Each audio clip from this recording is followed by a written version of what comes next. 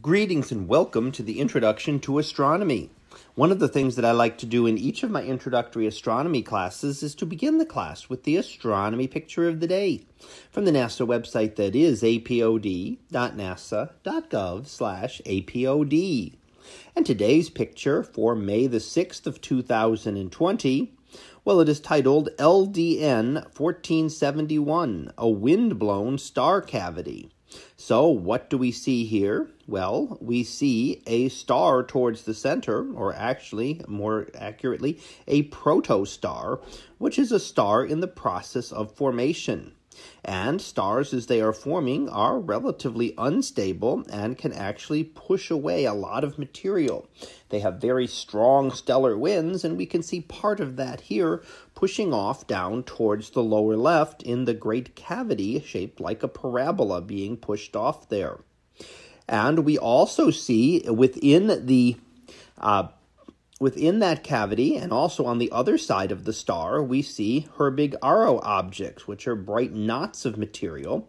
Not stars, but areas where the material is interacting with the interstellar medium, releasing energy and causing it to brighten. So we can see those on both sides, which really tells us that this is more symmetrical. We wouldn't expect that the star would just put material out in one direction.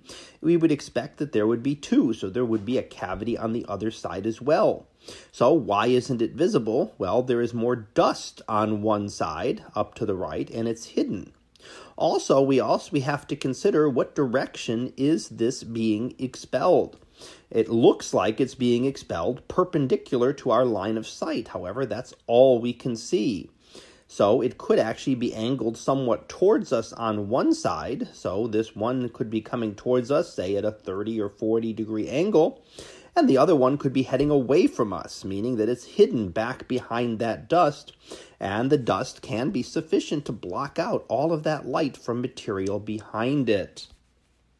So in addition to not really knowing distances very well or being able to compare distances on an astronomical photo, we also don't necessarily know the angles. So this part of it that we're looking at could be coming towards us, and realize also that it would be shaped more like a cone. It would be three-dimensional. It's not just putting it out in the shape that we see here. We're seeing the projection of the shape that is being put out projected onto a two-dimensional sky. So that's what we're seeing here. We can't see the exact shape as it would be three-dimensional.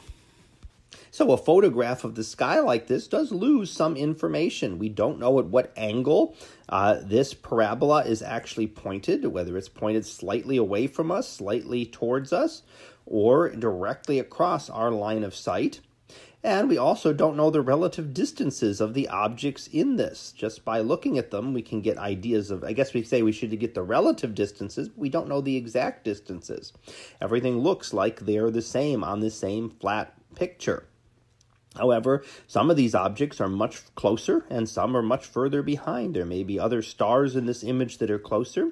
And if you look around, you can actually note a couple of galaxies which would be much, much further away and just happen to be in the same general direction in the sky as this cavity. So that was our picture of the day for May the 6th of 2020. It was titled LDN 1471, a wind-blown star cavity. We'll be back again tomorrow for the next picture. So until then, have a great day, everyone, and I will see you in class.